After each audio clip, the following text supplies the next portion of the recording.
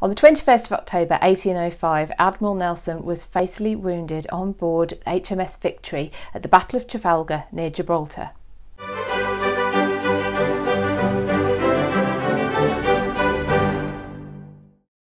Nelson was shot by a French sniper who was up on the rigging of a French ship called the Redoutable. There was some debate as to whether the French sniper knew that he was actually shooting at Nelson.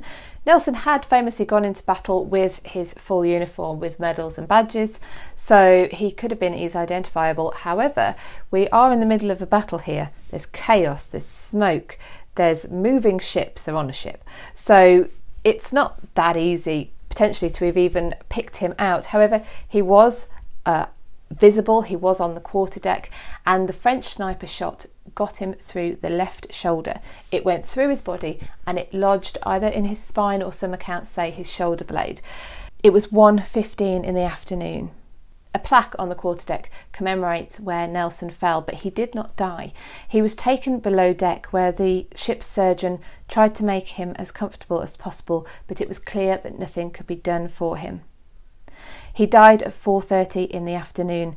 That was long enough to be able to hear from the captain and his best friend Thomas Hardy that they had been triumphant. They had won at the Battle of Trafalgar. Nelson was an important figure and he was a national hero, and his death somewhat overshadowed the victory at the Battle of Trafalgar. Ordinary seamen broke down and cried when they heard the news, and the nation went into mourning.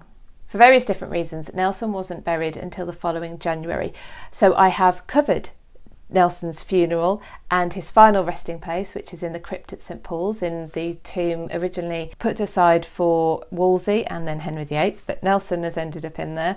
And if you want to listen to that episode or watch that episode, then I will put the link in the show notes.